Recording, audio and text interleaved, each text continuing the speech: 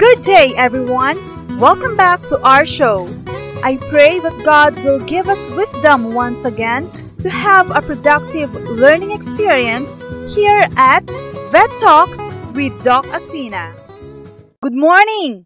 Our lesson for today is abortion in goats. Again, this is a guide for animal raisers, students of veterinary medicine and animal science, and basically anyone who is interested. So let's start by defining what is abortion.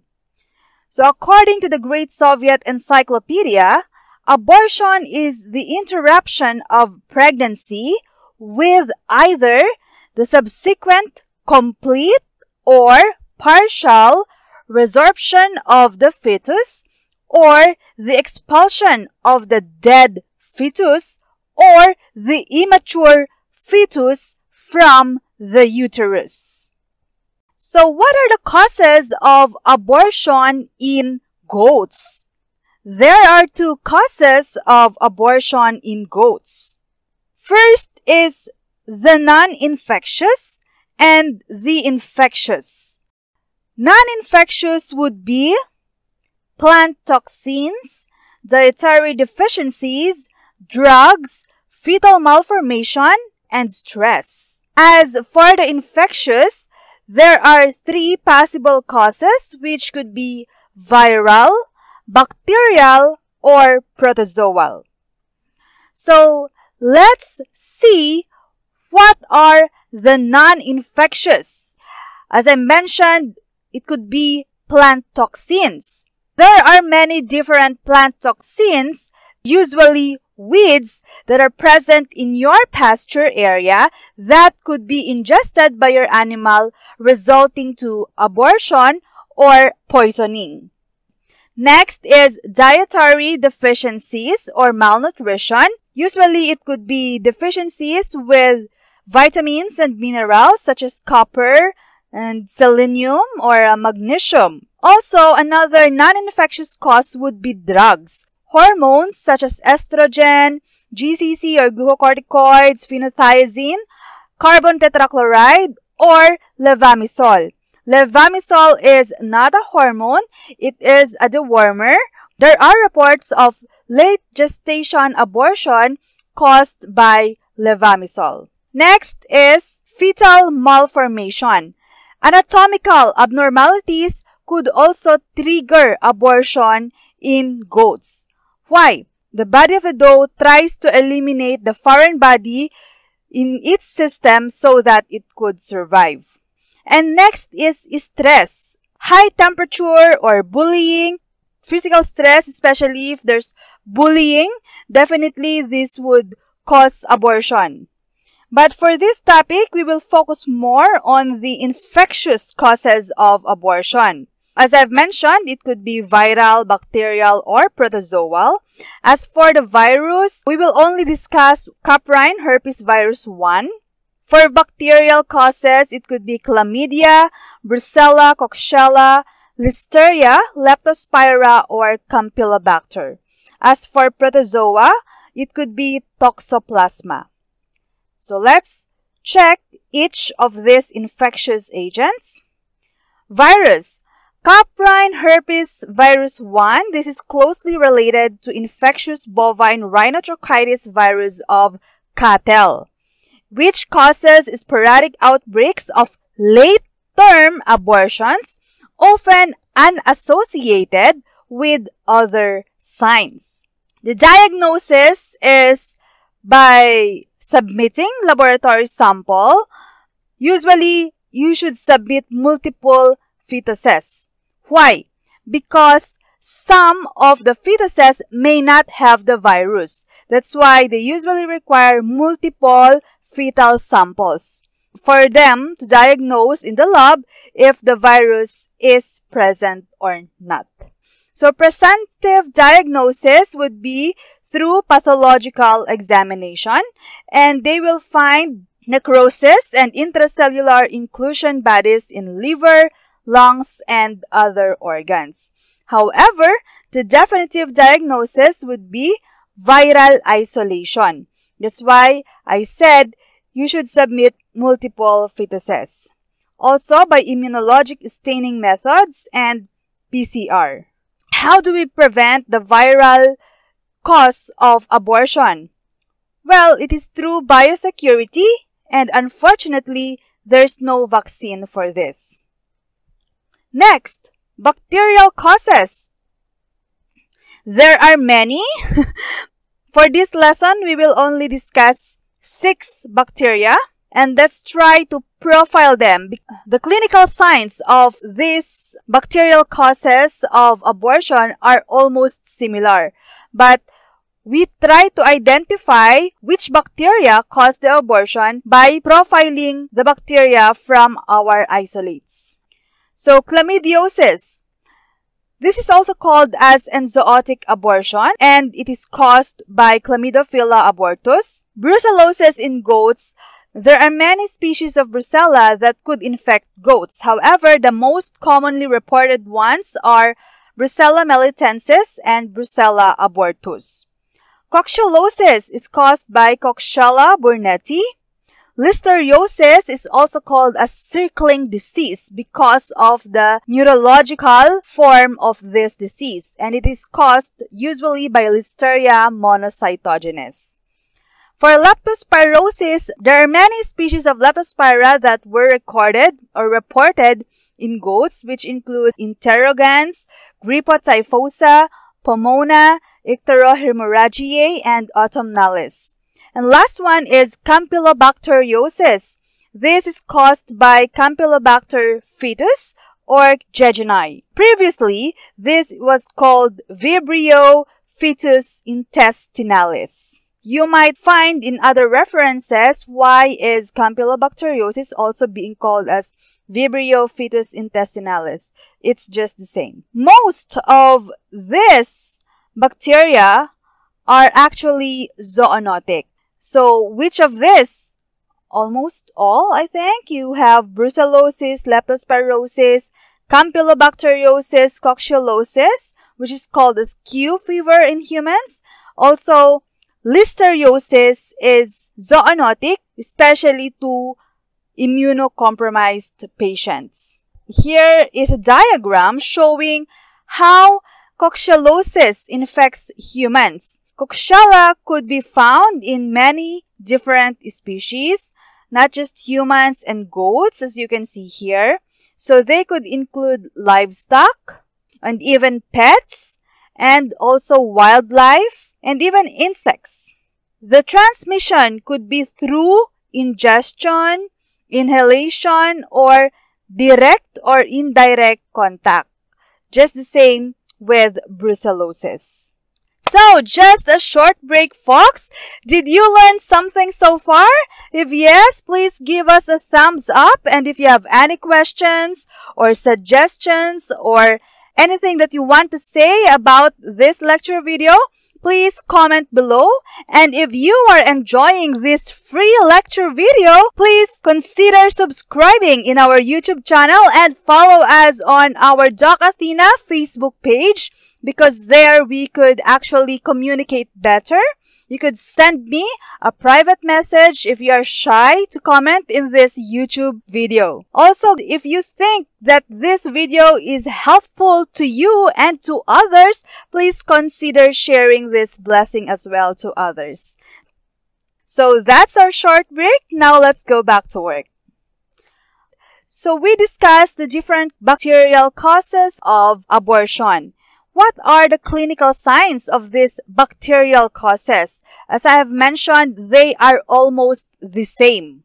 And the characteristic is, you might ask, what part of pregnancy do abortion occur for the bacterial causes of abortion? Usually, it's late term. Unfortunately, when we are already expecting the animal would go into labor anytime soon, something like that, then you will see abortion. It's very painful on our part as, of course, animal raisers and as veterinarians. But it's good to know what are the clinical signs so that we could prevent it next time. So what are the clinical signs? You could see other reproductive signs such as reproductive failure in your herd. There's infertility, sterility, stillbirths, or if the kid survives, it could be a weak kid, and also diarrhea and vaginal discharge. There could be retained placenta, uterine infection, and testicular edema in males. Also, you will observe inflammation. So, if you watched our lecture video in pink eye, I explained there in detail what are the 5 signs of inflammation, which are rubor, tumor, calor, and punctionlesa. The inflammation that we could observe also in cases of bacterial causes of abortion could be orchitis, or if not orchitis, there could be swollen testicles, polyarthritis, and or lameness, conjunctivitis, mastitis, and if there's mastitis, there could also be reduced milk yield. And also, there are occasional concurrent respiratory disease. And of course, the most common sign that the animal is sick, depression.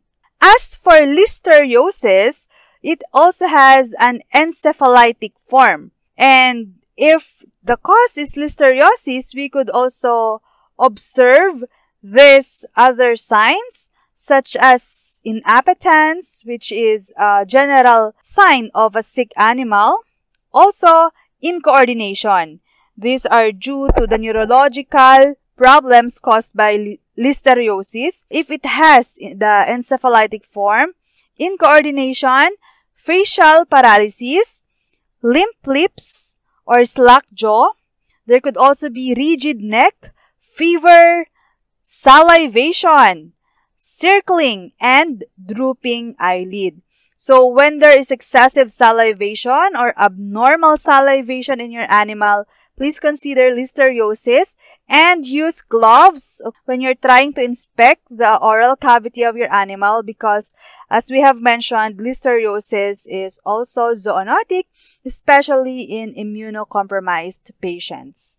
Okay, so what is special with leptospirosis? Leptospirosis could also cause abortion during leptospiremia, meaning the bacteria Leptospira is already in the blood. Okay?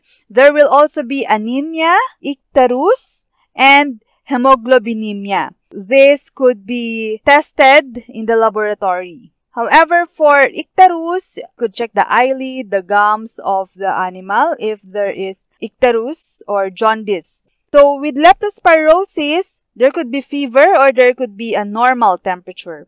So, how do we diagnose?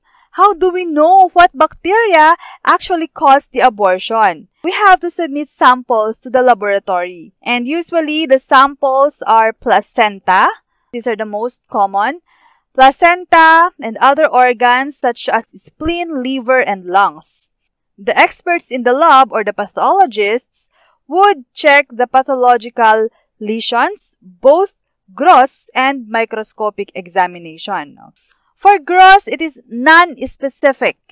Alright, there are non-specific lesions which could include fresh aborted fetus without gross pathology. So, it could appear normal. And there could be placentitis with reddish brown or gray-brown exudate. And there could be thickened intercotyledonary areas, especially in Coxiellosis. Now, for microscopic examination, the placenta has necrotizing vasculitis and neutrophilic inflammation, distended chronic epithelial cells by small cocobacillary organisms. This is a picture taken from one of our references from Roast H.J. et al. So, thank you to our reference for this visual presentation of gross pathology of Coxiella burnetii infection. So, as you can see, there is a thickened intercotyledonary areas for the positive sample. So, we already submitted samples to the lab, and what do they do there? They used a screening test first, and one of these would be the agglutination test. Agglutination test is usually used in suspected cases of brucellosis. Also, they use fluorescent antibody or immunohistochemical staining or ELISA. These are just preliminary or screening tests. But for definitive diagnosis, they use bacterial isolation and identification and PCR. Is there a way to prevent this? Well, for some, there is a vaccine. Vaccination is one. However, you have to check in your country if there is a legally registered vaccine for a specific disease. However, for chlamydiosis, there is no vaccine for goats, but the vaccine for sheep is relatively effective. So technically, this would be off-label, so you have to consult a veterinarian. Other ways to prevent these bacterial causes of abortion in goats would be biosecurity, sanitation, and rodent control. As for control, alright, so we were not able to prevent it. The problem is already inside the farm. Is there a way to control it? Well, like any other disease, we would recommend isolation of infected animals during outbreak. That's why it is important that you have a hospital pen in your farm, especially if you are into commercial goat raising, because you have to consider as well your investment with your animals. A small isolation room or hospital pen would do a lot in case of outbreaks. Also, of course, you have to consult your veterinarian for proper treatment because it depends on the regimen. Antibiotics could be used. However, combination of antibiotics are usually done for it to be effective as a treatment regimen. Also, they use NSAIDs or steroids. It could be non-steroidal anti-inflammatory drugs or it could be steroids. Also, supportive therapy. It depends actually on the practice of your veterinarian, and it's very important that the animal is clinically checked or inspected for them to recommend proper treatment. And online consultation is difficult if the veterinarian does not do regular farm visit in your farm or if the veterinarian doesn't have a record of your animal's health. Now let's move to protozoa. We will only discuss one protozoal cause of abortion in this lecture, and that is toxoplasmosis. This is caused by Toxoplasma gondii, and cats are carriers. That's why it's very important. We always emphasize the importance or the important role of cats in this problem, which include toxoplasma. And again, this is zoonotic. What are the clinical signs? Again, late-term abortion. And there could also be mummified fetus, stillbirths, weak lambs or kids, and up to 50% of the flock may be involved. Again, I would like to reiterate the public health importance or concern of this disease. Pregnant women should not play with stray cats or try to avoid it because there are several reports of zoonotic transmission of toxoplasmosis in pregnant women. Well, maybe if your cats are in-house or indoor, if your cats are kept indoor, that could be safe. However, still just to prevent it, try not to have close contact with any cats during your pregnancy period, just for prevention. So diagnosis of toxoplasmosis would include submission of laboratory samples as well with placenta or fetal tissues or fluids. It could also be vaginal mucosa, saliva, nasal secretion, urine, milk, lung, muscle, or mesenteric lymph node. And in the lab, they will do serology, which would include indirect hemagglutination, or indirect immunofluorescence, or IFAT, or ELISA. But of course, for definitive diagnosis, they will do bacterial isolation and identification, or PCR. Okay, but for however, for what do you call this? For definitive diagnosis, they would do PCR. Okay, still that's the gold standard. And how do we prevent it? Well, vaccination and biosecurity. Okay, not just for animals, but also for humans, for biosecurity or cleanliness or sanitation. And for treatment, okay, so there are actually, based on a reference, there are contradictory reports. But I think I would stick with the latest one, which is from the USDA. According to them, there is no effective treatment recognized for Toxoplasmosis at this time. However, in 2006, I just want to mention as well that according to Dr. Light Browning, they used decoquinate, monensin, and antibiotics to treat their case. And for their specific study, it was effective.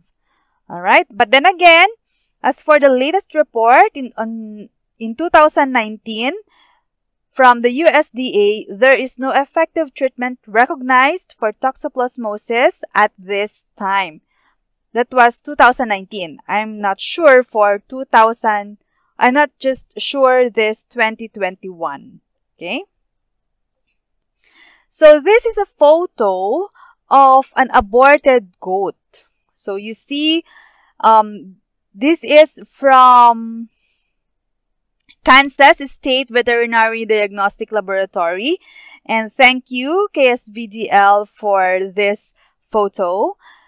This shows approximately 12-week well-preserved fetus with no gross lesions presented at Kansas State Veterinary Diagnostic Laboratory by Dr. Sarah Schneider. So thank you, Dr. Schneider. As you can see, there is no gross lesions. Alright?